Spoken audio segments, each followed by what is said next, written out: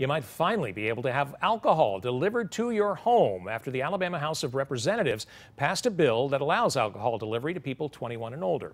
WAAY 31's Bridget is live at Innerspace Brewing Company after speaking with one of those owners today. Bridget?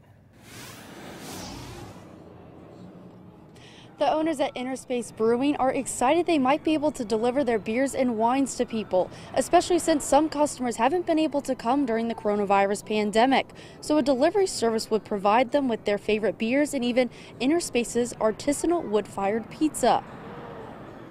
In the end, people want their beer, they want pizza, they want things they haven't been able to get. So this is a way to offer it to them and chance for them to get the Innerspace Brewing beer, the beer for the final frontier.